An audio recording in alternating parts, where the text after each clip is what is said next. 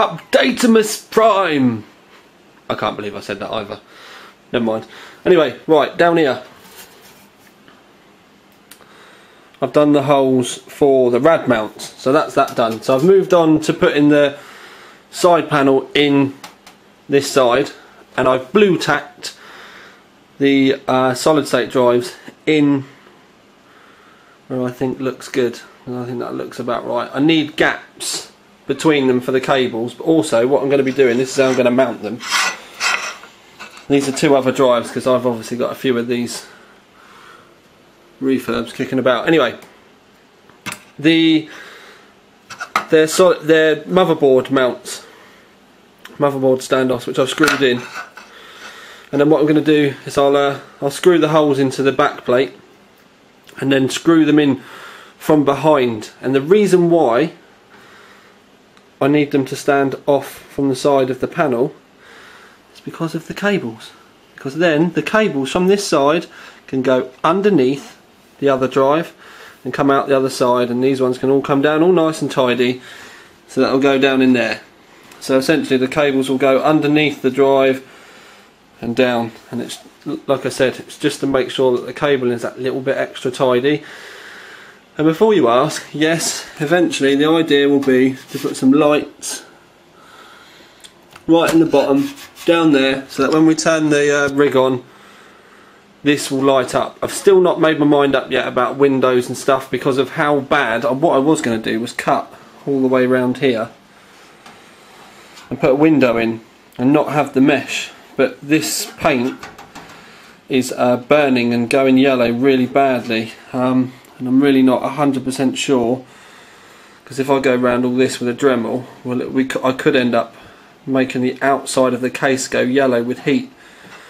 I could do it all really slowly, but I'm just still really wary, so I might bin the idea of the window off and just have the drives hidden behind the mesh instead. But I don't think that looks too bad. I think it looks pretty epic. If you imagine seeing those when the rig's on, I think that looked pretty awesome. Anyway, I haven't got the microphone in case you're wondering why the audio is slightly different. I'm going to crack on now, because I now need to mod a solid state drive 3.5 inch to 2.5 inch adapter plate, so I can get my holes in the right place. But I will show you how to do that in a minute. We is back. Right, so the blue tacked solid state drives that I had in here, I just drew edges on the corners where they were so I could put some cross points on. So we've now got the centre points of both of the solid state drives. I've measured to the edges and these are in exactly the same place, so we know that both the centre points are absolutely spot on. Now what I need to do is now put the screw holes in for the solid state drives, which is quite difficult because it's not like they're both the same distance from the edge. One edge is further away than the other. So what we need to do is make a tool, and what I am going to do is I've got a solid state drive mount, and then what I've done is I've drawn across the two to get the middle point of the solid state drive again, because obviously this is all off centre, so we've got the middle point. And I've drilled a hole in to find that. Now we know this is the longer edge, so we know this is the bottom of where the solid state drive would go. So we know, I can't find my pen. I don't know where my pen is, Steve. Alright, there you go. So I'm just going to do this. Draw an arrow, so we know that, well, you can't even really see it very well. So we know that is the bottom, and that's where the connectors go. So we've marked that, and then all we have to do is line up and it is there in the middle, line it up, and then we get the edges straight, because then that's the next bit. We've got the middle in the right place, and then we need to make sure that the edge is correct as well, which what I'll do is I'll draw a line down there so I know exactly where I need it to be, and I can measure to make sure it's straight. And then once we've got that in there like that, we can go 1, 2, 3, 4 with the pen, just mark it through, do the same on the bottom, and then I'll have my 8 hole points that I need to do. Now when you do your drilling, a little bit of a tip, don't just start to drill straight away. Get a drill bit, or you can get a centre punch. That's the best way to do it, but most people out there won't have a centre punch. Get a drill bit, line it up where you want, hold it in the right place, and then tap the top with a hammer, and the point on the end will give you a nice start. So when you start to drill in, it won't be racing all over the place trying to find the hole. So that little tap will make all the difference, and it will make sure that you get your holes in the right place. You definitely want to make sure you get it in the pink and not the brown, because people moan a lot of the time when you get it in the brown by mistake. Some people might say thank you, but you never know. Anyway, so we've got that we can have in the right, but we will have everything in the right place. So what I'm going to do now is I'm going to do it all myself, mark it all up, get the holes put in, and I will be back with the drives and we'll show you them in the side of the case. Righty-heighty! I'm getting so much done today, it's getting a bit scary. I might have to calm down, especially where I've had one normal cup of home-brewed coffee all day and 1 cup of tea, and I feel like I'm climbing the walls. But anyway, they're in. That's it. They're mounted. It's done. Now if you have a look, because Steve just pointed this out, this angle, that's the case. It goes up at an angle. The solid state drives are in there straight. If we go around the back, just to show you, you can see the 8 screws there for the solid state drives. There's 2 there, 2 there, 2 there, and there's 2 right the way down the bottom. But that's it. They are in there. One thing I am worried about now, just so you can see my train of thought, is there's not a lot of room here. So if I was to fit acrylic, there really wouldn't be much distance between the drive and the acrylic, so we might just stick with the mesh. But I don't think that is a bad way to display my solid state drives, which, just to remind you, the ones that I'm going to be using are 480GB Force 3s. And I'm going to stick them in the side like that, with lights down the bottom, so it will light the solid state drives up.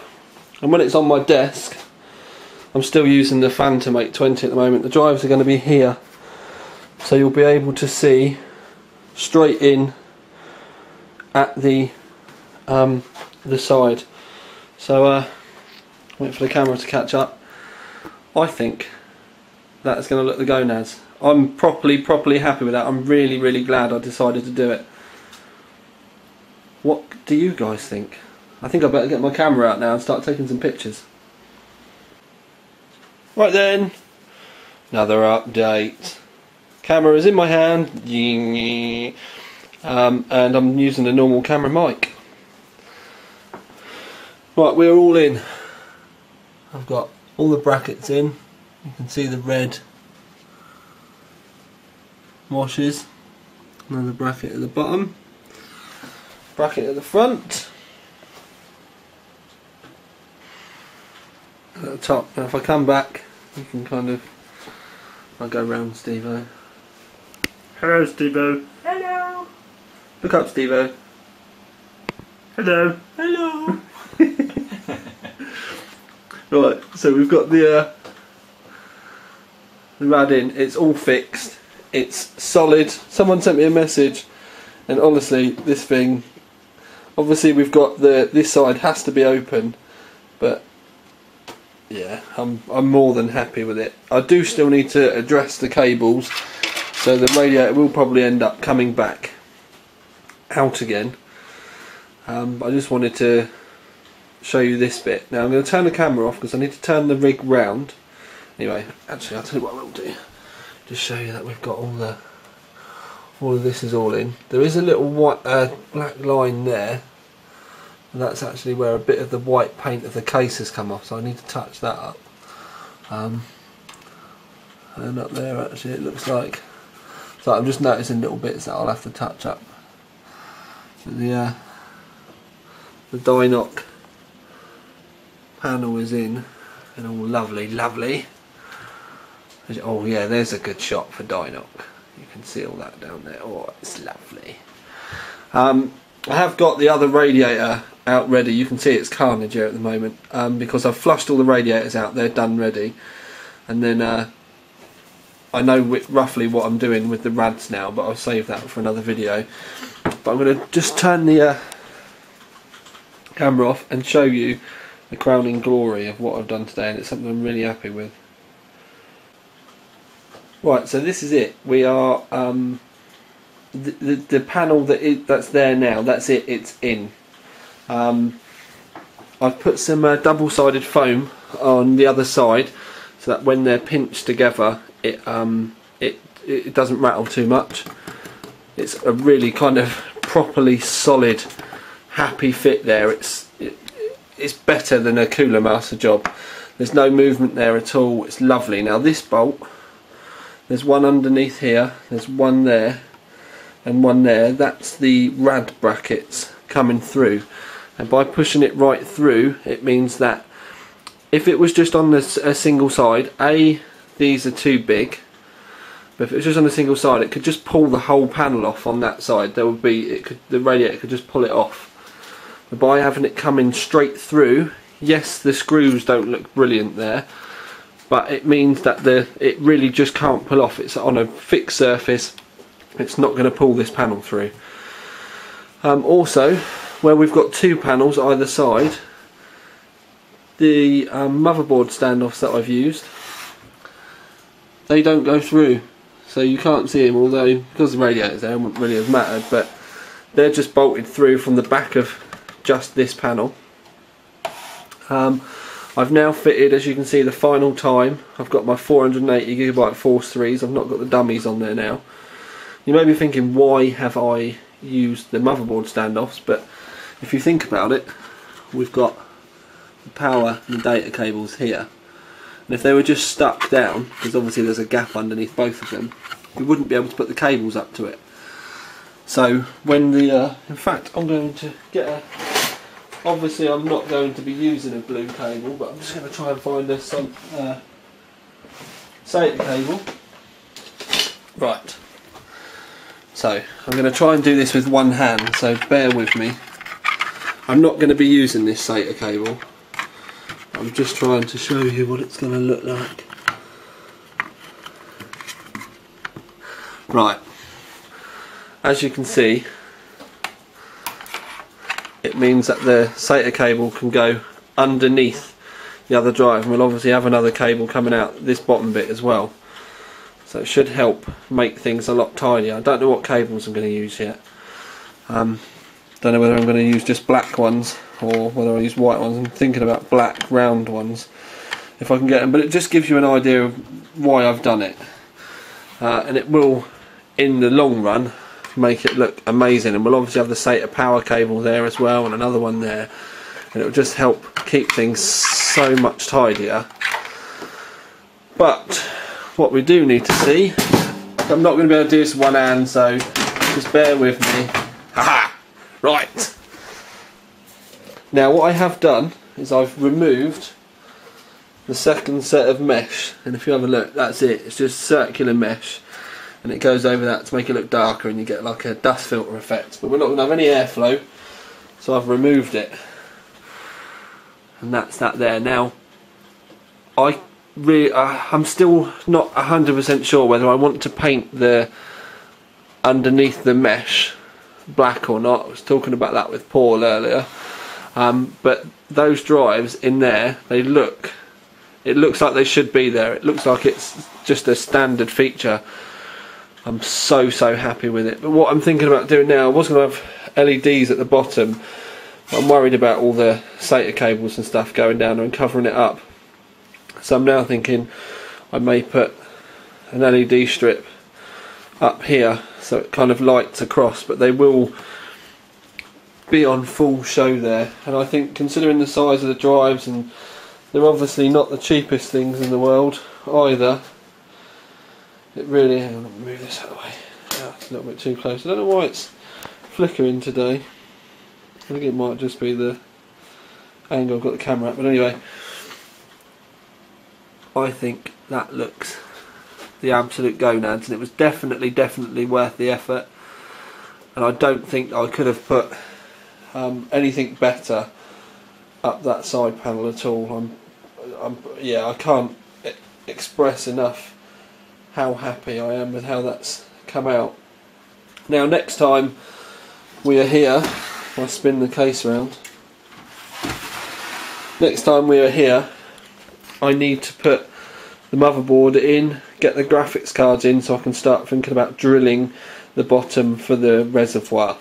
Then also I need to fit the radiator in the roof. Once the rad's in the roof, the other hardware's in, reservoir's in, then we're talking about hosing stuff up. And as soon as we start talking about hosing stuff up, that's it. She's together then, and it will just be finishing touches, doing the loop, that kind of thing. We really are getting to the point now where we're so close to, you know, like final assembly on this. The only things that I really need to think about in the meantime are like those cables there. I need to address those and decide how I'm going to sort that out. There's no real way I can put them through the panel before people ask, because the solid state drives are there, so I need to try and get my head around how I'm going to fix that. I do have a couple of ideas, and it does require me making a couple of Molex brackets and moving things around, but we'll have to cross that bridge when I get to it and we start putting outside panels on. Other than that, the only main thing that I have left to do is the roof panel airflow mod. That's really the main thing left I've got to do now, but please do post and let me know what you think, because I'm properly stoked with this now. Now I'm starting to see that the things that I was imagining in my head really are working out and are going to end up really working well with this. But for now at least, this is a rather enthused Tiny Tom Logan watching Top Gun on the telly, well, on the film anyway, and there's all my shizness over there. But anyway, this is Tiny Tom Logan with another video for you. Out. Way on. Ding! Say goodbye, Steve-O. Goodbye, Steve-O.